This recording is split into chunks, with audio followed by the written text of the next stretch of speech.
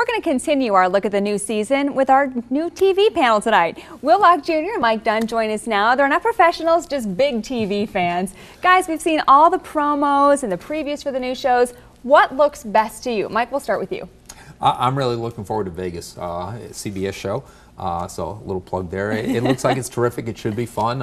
It's based on a true story. Dennis Quaid making his second return to TV. He was in the show that Dennis Christopher, it was a movie, Will?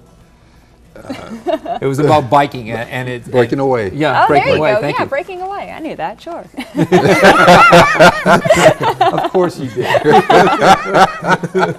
But it looks like a terrific show, and it has a formula which is perfect for the CBS audience. So I think good things will happen on that show, and it's got a terrific lead-in. NCIS. Yes. You'll find out what happened to Ducky, and of course Yes. NCIS LA also. So you've got 3 hours of pure gold on CBS tonight. Will, how about you? What are you looking forward to? The show I'm looking at is Vegas also because it also has Michael Chiklis, who was just brilliant in The Shield, which was an FX show.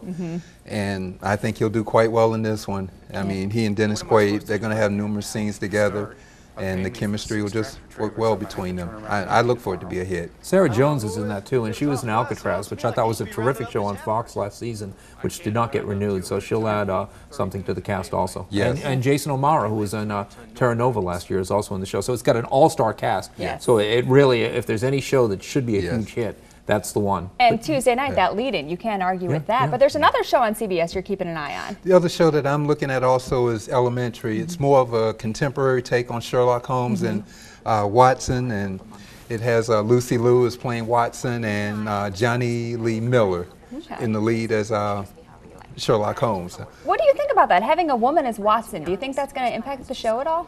I think so. I think it'll draw a much more female audience, and they'll be more attracted. And Lucy Liu also has a good track record herself, not just also on TV, but movies as well with the Charlie's Angels franchise. And Ally McBeal. And Ally McBeal, that's right. So we've got a lot of star power, definitely. Yeah, definitely. We've also got some shows that are returning this year. Obviously, we want to talk about the big moves that are going on. Let's break it down for you, because there's a lot of new developments this year. The big movers are The Voice. It's moving to the fall for the first time. 2.5 Men. It did really well last night, by the way, Amy. It did. I mean, it kicked last night. And it's doing a lot better than X Factor, too, from what I understand. Well. So that's going to be an interesting thing that's to watch. NBC's brightest light right now. Yeah. Hitting the high notes, so to speak. There you go. It's about singers. Perfect. Well, then 2.5 Men. It's actually moving over to Thursdays. It's joining Big Bang Theory now. And then The Mentalist is moving to Sunday. And of course, this week we talked about Ducky already, because I got to know, we're resolving all the cliffhangers that are coming from last season. So what show are you looking most forward to seeing that cliffhanger that we were left with in the spring being resolved now? Will?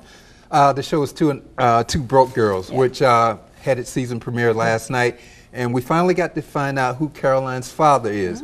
He's played by Steven Weber, who there he is. used to star in the long-running series Wings, which aired on NBC back in the early 90s. And he's real charming, he's charismatic, and I think he's got Max under his spell. So watch for some sparks to fly this season with those two. Okay, so I mean, obviously we've talked a lot about the CBS shows returning. We obviously talk about all the shows though, and so we love all of them. So let me say, I'm looking forward to Arrow. Okay. At least the first episode. You know, the way things go now, 3 episodes off for a month, 2 episodes off for a month, 3 episodes. But as a little boy, my favorite hero was Green Arrow. My mom made me a Halloween costume for him when I was like 7 or 8 years old. So I'm really looking forward to the show. I'm not real happy that they're calling it Arrow instead of Green Arrow, but to me, he's always Green Arrow.